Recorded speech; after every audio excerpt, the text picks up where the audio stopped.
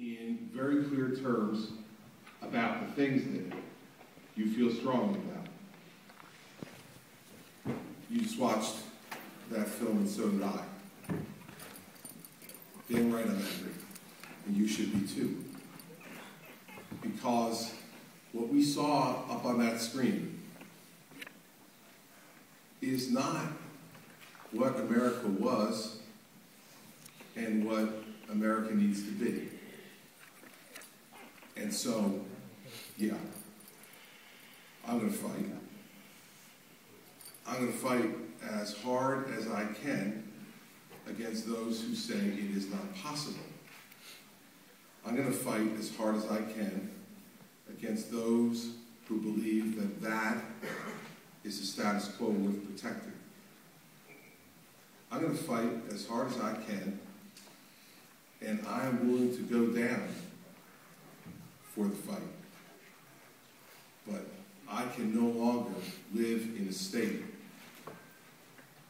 that allows the obscenity of what is happening here. I can no longer, nor would I want to, lead a state that decides that someone who can't teach must stay in the classroom.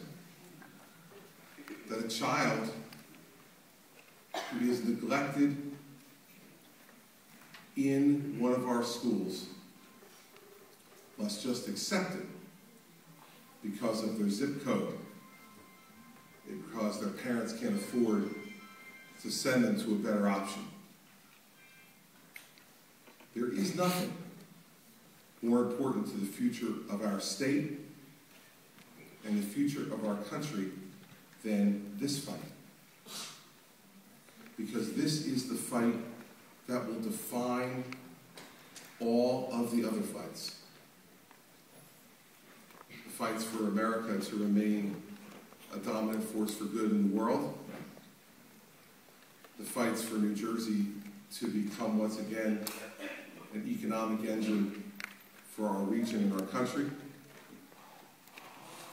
The fight for us to look in the mirror every morning and continue to define ourselves as a good and decent people.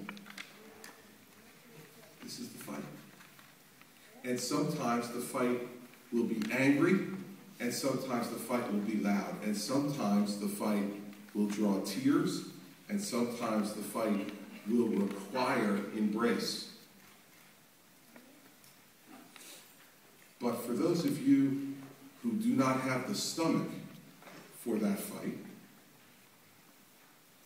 I would ask you to go home today and ask yourselves why.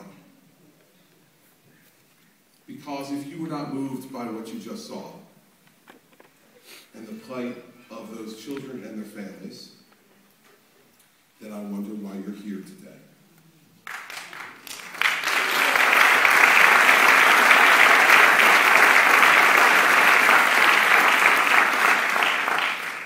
All I know is this. I would not be standing here today if it wasn't for the fact that my parents had the opportunity to send me to public schools that gave me the best possible education I could have.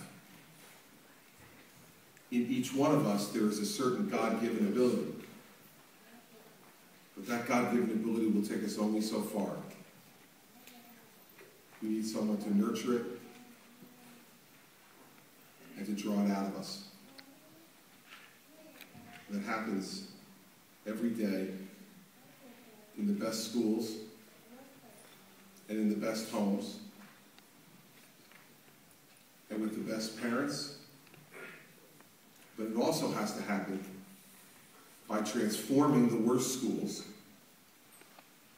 by nurturing and loving children who come from not the best homes, and by demanding that the teachers, the principals, the administrators put them first and not concerned for themselves.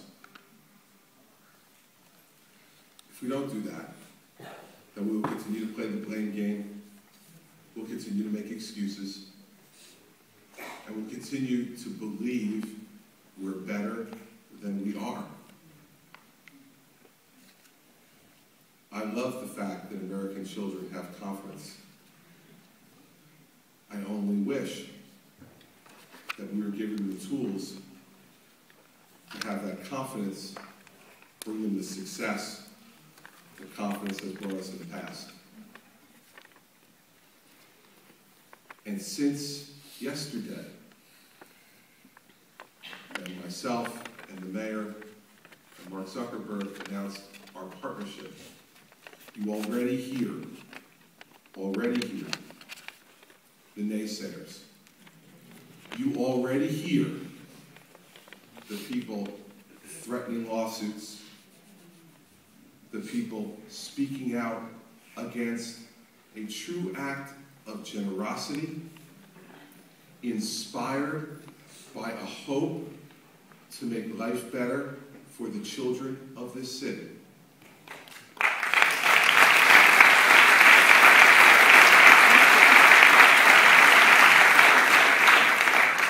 So I have a message.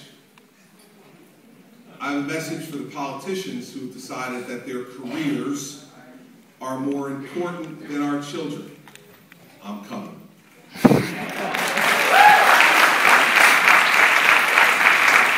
have a message for the lawyers who have made a lifetime out of suing us into failure. I'm coming. I have a message. I have a message, much more importantly, for the parents of the city of Newark who want the very best for their children. A message for the children of the city of Newark who want hope that tomorrow will be better than today. And then, as that woman put so appropriately, that they just don't want a job, they want a career. I have a message for them too. And it's much better than the messages I just gave for those other folks. It's not I'm coming. I pray we're coming. We're coming.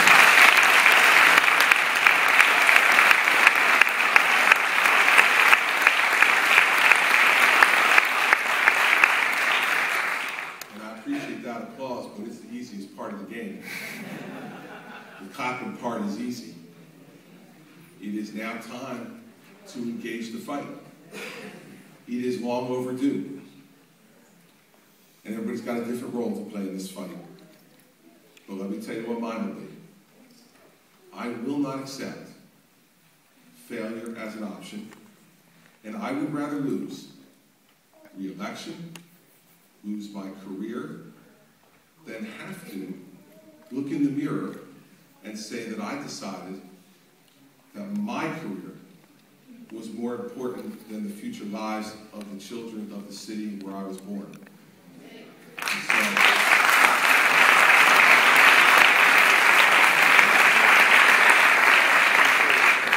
So the folks who want to sue, said this to Mr. Zuckerberg yesterday, tell him to get a ticket and get to the back of the line. For the folks who want to put politics ahead of this fight, I'll play politics with them too. I've proven not to be too bad at it. And for all of you who want to be a part of this, we're opening up the door and giving you the opportunity to stand up and fight for a better future for Newark, a better future for the state of New Jersey, and a better future for our country. And it's up to you. It's up to you. I'm there to be with you. There's nothing that's more important to me than turning around the obscenity of this failure into a future of success for all of our kids. And we got to start somewhere. So we're going to start here. And if we can build here a model of success, and let's face it, we've seen it. We don't have to reinvent it. We just have to have the courage to impose it. It's time. And so I'm thrilled to be here today with all of you. I really am. And my 10-year-old son, Patrick, who has a hockey game right now, asked me why I wasn't coming to the hockey game this afternoon. He's playing goalie for the first time, and he is very excited. And he said, Dad, I can't believe you're not coming to the game. Where are you going? And I said to him, I'm going to help some other kids. And he said, which ones?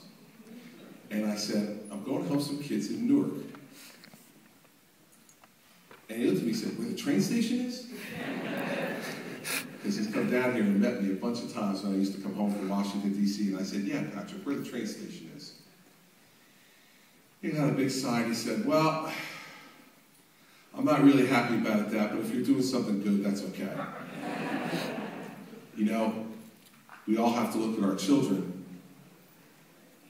and decide whether we're going to be able to say to them, we're doing something good, not only for you, but it's our moral obligation to do something good for all of our kids, and it's time. So I thank you for taking your time out of your Saturday afternoon to come here and watch this and participate now in our panel discussion. We have some great people here who are committed to our city, who are committed to our state, but more importantly, are committed to our children. And nobody in this game is perfect. And we are all flawed. But if we bring with us the spirit of putting our children truly first and being willing to fight the fight that's going to be necessary to move them from where they are, as depicted in that incredible movie, to where we need them to be, then we should hold hands together, overlook the flaws or differences we have with each other, and understand that the common purpose that we're all attempting to serve is too important to let petty differences divide us. So I'm happy to bring Mr. Richard Roper to the stage, who will be the moderator for our panel. I want to thank the panel members who are going to participate. And most of all, especially on a day like today, I want to thank Mayor Booker and Mark Zuckerberg for their willingness to partner with me to try to make a difference on a subject that is the most important one that we have in front of us in our country. Mr. Zuckerberg could have picked anywhere. He picked here.